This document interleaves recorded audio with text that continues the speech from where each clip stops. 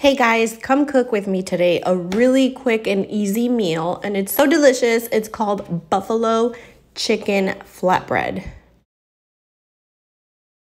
Most of my ingredients are from Aldi. The flatbread is a 2-packet from Aldi. Everything but the buffalo wing sauce is from Aldi. I'm gonna use onion, mozzarella, spinach, some cherry tomatoes, some mushroom, and of course some chicken breast. So I'm going to be using 1 chicken breast per flatbread. I know it's a lot of meat, but this is a very high in protein meal. So we're going to just shred the chicken, spread in some buffalo sauce, and then we're just going to spread that on the flatbread, add all the toppings that we want.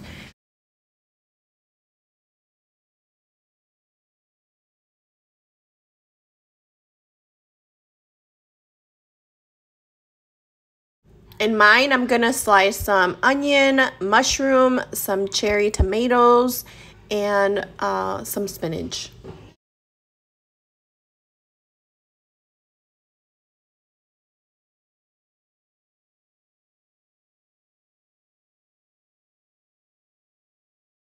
And last, I'm gonna add my cheese. I use mozzarella and I add it last so that it melts and it looks better, but you can also put it underneath before the chicken. It just really depends how you wanna fix your flatbread.